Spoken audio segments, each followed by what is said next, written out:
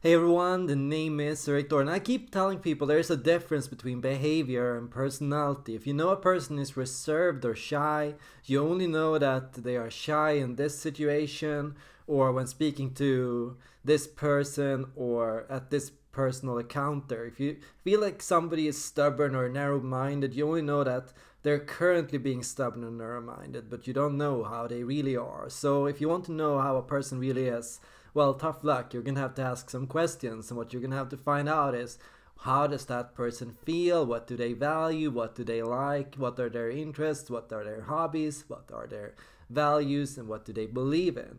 So you're gonna have to ask some questions, and I'm gonna talk about those questions, and I'm gonna help you recognize every personality trait in a nutshell, some basic hints, things to look for with every personality dimension in the Myers-Briggs personality type indicator. Starting with introversion and extroversion, you'll want to ignore the theories about reservedness or about shyness or outgoingness. It's not really necessarily about that, and that can mislead you quite a few times.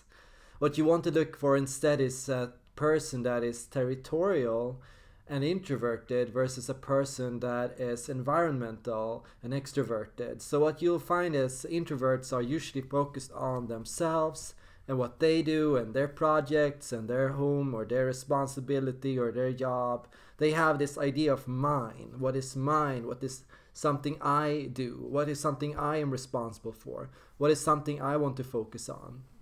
So introverts come from the perspective of intention, of reason, of home, and of theory.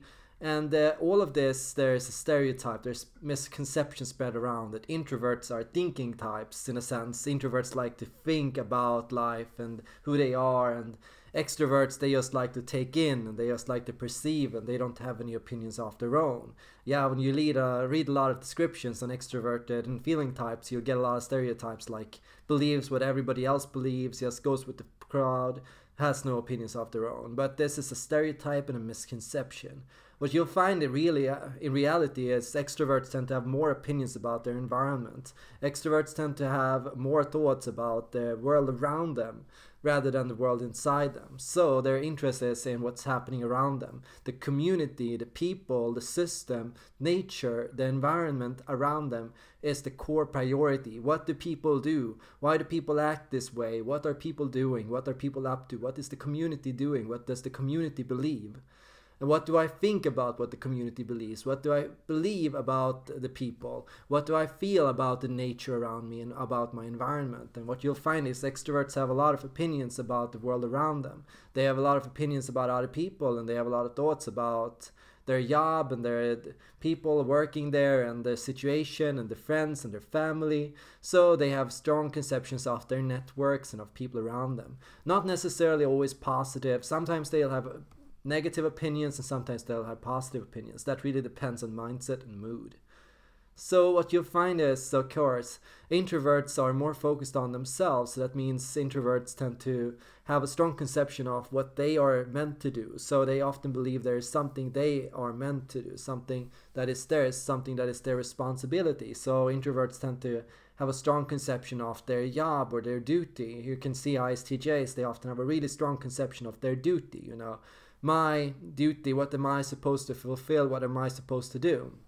And they derive this from, of course, their history.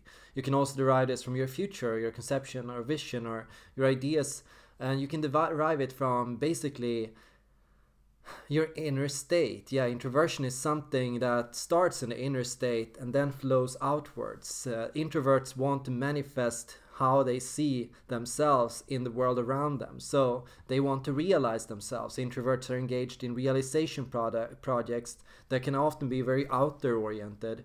So they have an idea of who they are and what they intend to do or how they want the world to function logically. And then they are oriented with making the world adhere to these principles or to make these intentions manifest themselves so that people around them will recognize it and so that other people will realize it. And it has to do with this desire to manifest the inner state in the outer world.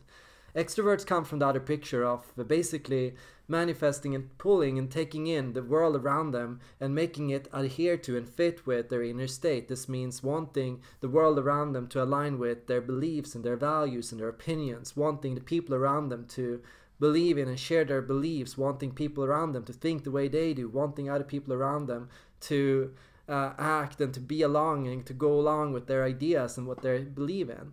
So an extroverted intuitive wants everyone around them to be free, just as they want to be free. They want and believe everyone needs to be free, for myself also to be able to be free. So they believe in and want to share information and want to share their values with other people, and they want other people to participate and partake in their ideas and their opinion and their beliefs. So they want to create a sense of community, or a sense of group, or a sense of free space where anybody can do anything they want. That's a priority here. Extroverts are oriented with how they want the world to be. So that's it in a nutshell, the difference between the two. You'll have to talk to people and you'll figure it out. You'll hear what they are talking about. You'll hear what they're most interested in. Is it themselves? Is it their individuality? Is it their home and their projects? Or is it something that is more outer oriented? Is it the community? Is it a system? Is it how they want the community to be? How they want the system to be? How they want their environment to be? What they want life to be like?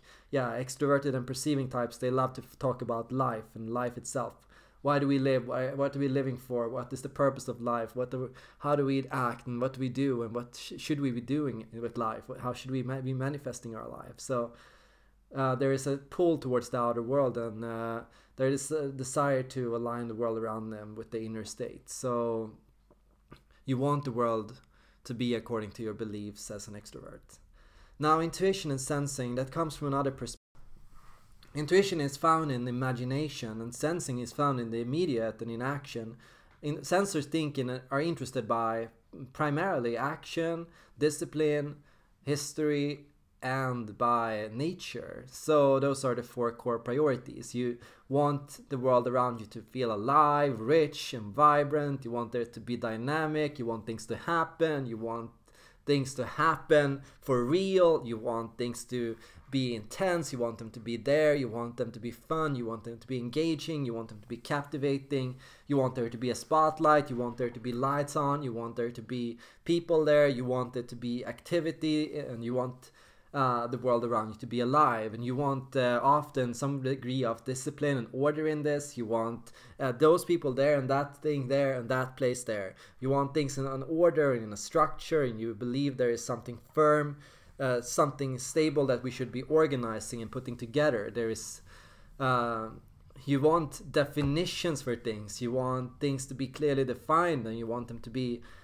put so you know what the difference is between different things. You want to have some kind of instructions for how things are meant to be, and some kind of structure for how things are supposed to be put together.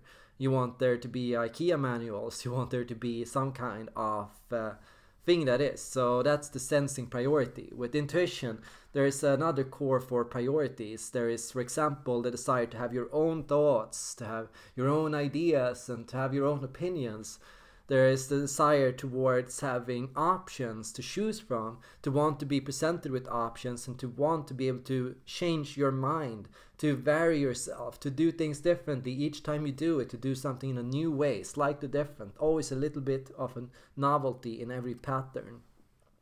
You can come from the perspective of independence and having your idea of your own way, wanting things to be done your own way, seeing for yourself how the world could work, or how things could be, or how you could do something, or how you could achieve it.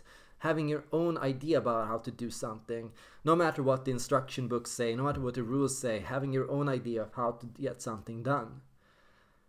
And there is the perspective of freedom, and that is being able to do what you want, to say what you want, to express your thoughts, to express your ideas, to share your ideas, and to share your thoughts with other people. So ideas and the imagination and abstract is more important here. There is something fluid here rather than something formed. There is something a little more abstract here rather than something more practical. There is something that is a little more airy compared to something that is more firm.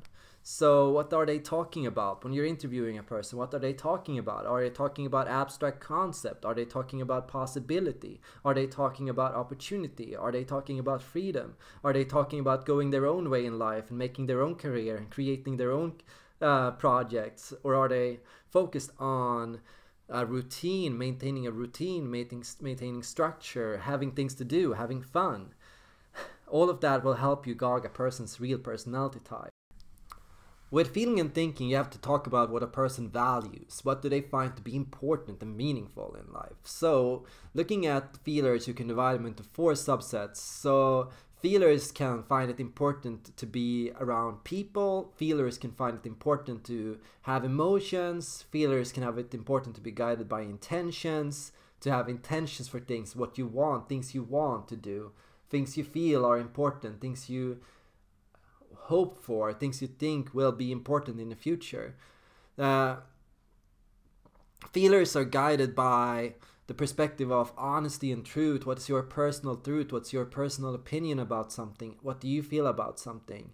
Or they can be guided by what do they want to do? What do you want to do for other people? How do you want to be? What kind of a person do you want to be? What do you want to do for others? How do you want to impact others? So kindness or honesty, 2 core things for feelers, but also intention and harmony, like having a world that aligns with how you believe the world should be, and having an inner drive towards harmony and towards wanting the world to fit with your expectations and your ideals, or having morality and feeling like there are values and morals for how the world should be and how people should treat one another, and getting upset when other people don't abide by or agree with these morals.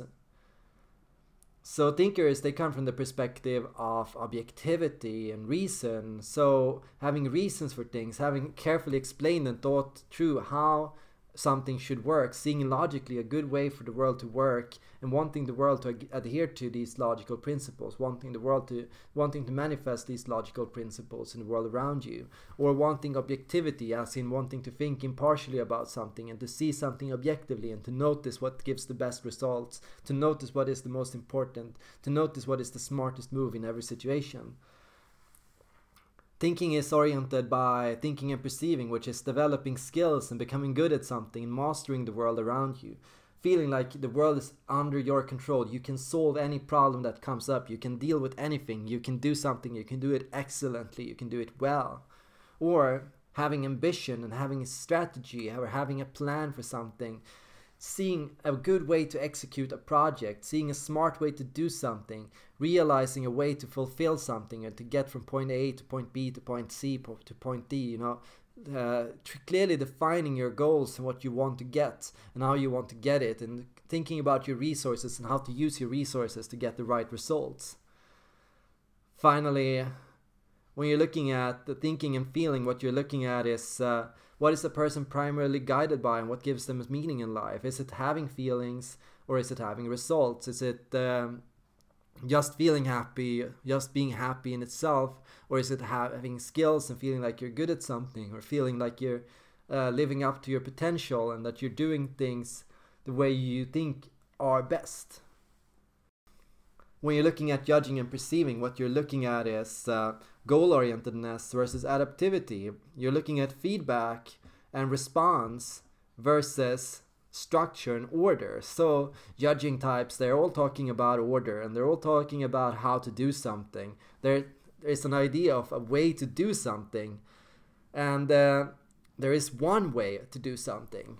So that's also very important to consider. With perceiving, there is feedback, there is opinions, there are options.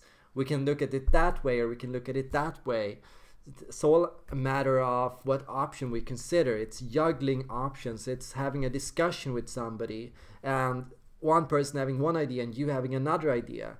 It is that ability to adjust when something happens and to say, maybe let's fix this, maybe let's change that, maybe let's improve that, maybe let's talk about it, maybe let's discuss this first. Let's see what you feel and what I feel, and let's talk about it and see if we can find a solution. It is that ability to act in the moment when that is happening, to jump to the opportunity and to deal with it and to stand there and to take care of it and to be in the heat of battle or an action.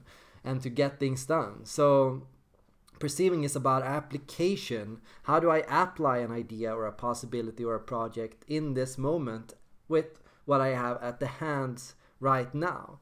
Judging is, what resources do I need to get to achieve this? How can I accomplish this? What can I do to get the job done? How can I get from this idea I have to that vision far away into the future? It is that ability to judge what you want to go towards and how you want to get something done, compared to perceiving, which is the ability to perceive different ways to solve a problem. So with judging, what you're talking about is often order and linearity, whereas in perceiving, where it is the ability to think more non-linearly and to think more in different edges and different possibilities. Goals are never clearly defined. It's never quite clear what you want to achieve or where you want to get with something.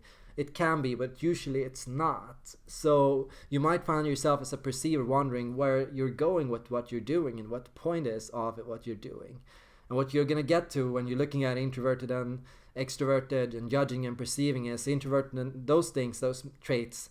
Sure, they're important, they're very important, but they're not interests and they're not values. So it's not like an introvert feels like it's good to operate this way or that it's fun to be that way. It's not like a judger thinks, oh, it's always the best way to be a judger. Or like a perceiver would say, oh, it's always so important and meaningful to be a perceiver. No, for the most part, it's just comfort zone. It's just about how you function in your comfort zone. So judgers and perceivers, they're just doing this because it's easy for them. It's easy to be this way. Introverts are just thinking that way because it's easy to start there. And sure, after that, they should probably go towards the extroverted. Judgers, they think it's easy to focus on and start there. And if they would start the other way, they would probably struggle more and they would feel more stressed. So when you go outside your comfort zone, there is an association with stress and with anxiety and with uncertainty. You feel a little more confused or disoriented, or you feel a little more out of your normal zone. So what I talk about when I talk about personality is behavior is always something you can do and change whatever you like, but personality is hardwired. So if you stop acting in accordance with your personality, suddenly you're not meeting your interests, you're not living according to your values, and that causes, for example, shame. If you're not living in accordance with your values, that causes shame, and it can cause anxiety too. And if you're not living in tune with your interests and with what you find fun and engaging, well, that causes a stress of anger and frustration with life, and a boredom and a struggle, like, oh, what's the point? Why am I doing this?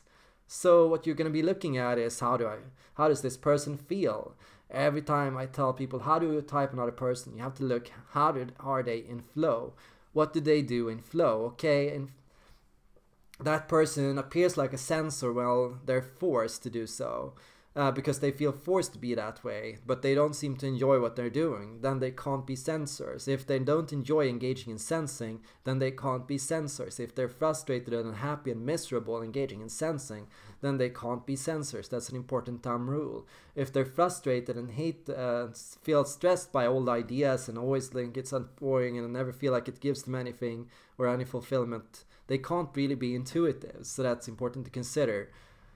If a person, a feeler, is always working hard and always putting themselves to work and always keeping themselves busy and always trying to be ambitious and always trying to be successful, but they always feel a burning sense of shame, like they're never doing enough and like they feel proud of anything they do and there's no point in doing it and they suck and they're useless. They can't really be thinkers, even if they engage in thinking, because the thinking does not give them fulfillment or meaning. You have to think, what does this person find meaningful? If you notice this person that's been working for 50, 60 hours every week, stressing themselves out in thinking, and then suddenly they go out and help a stranger, and they feel suddenly proud of themselves. That's a feeler for you. That's where they derive pride, internal pride, real pride. I'm not saying thinkers can't enjoy this and can't find this great, but usually thinkers will only find this great if it is objectively the smart thing to do. If they can tell that helping this stranger will give some kind of benefit, if they can see that this person will be happy by it, and if they can get the results from it. So when you're engaging in your what you find internally interesting and meaningful, you're happy. When you're engaging in things that you don't find happy, you're only going to enjoy it insofar as other people enjoy it and other people seem to like it.